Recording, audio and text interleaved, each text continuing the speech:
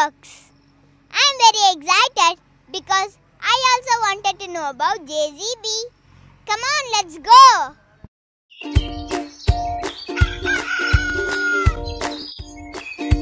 JCB is a massive machine. It has two arms like us. Digger at the one end and the front loader at the other end.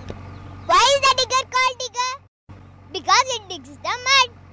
The digger looks like our single arm. The front loader helps to push and collect the soil. While the digger looks like single arm, the front loader looks like our both hands put together. I'm going to tell you an interesting fact about JCB wheels. A JCB doesn't need a wheel to stand. It uses vertical stabilizer to stand during heavy work. We can change the digger with different tools like gripper tooth, jaw bucket, rock breaker for special work. The JCB uses hydraulics to move the digger and the front loader. Come on, let's get into the cabin. Well, we are inside the cabin. The interesting fact about the seat is it can rotate 180 degrees. When you want to face the digger, you face the digger. When you want to use the front loader, you face the front loader. The controls are in the shape of gear.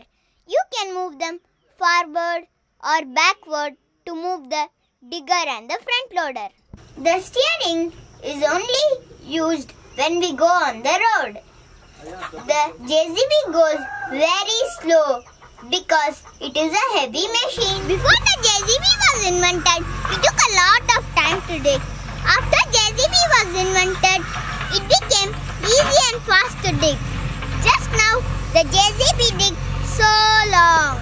JCB was found by Joseph Cyril Bamford. That's why it's called JCB. There are many companies like L&T, Hitachi, Volvo who make diggers. But JCB has become popular and a common name for diggers. See you in the next video. Bye.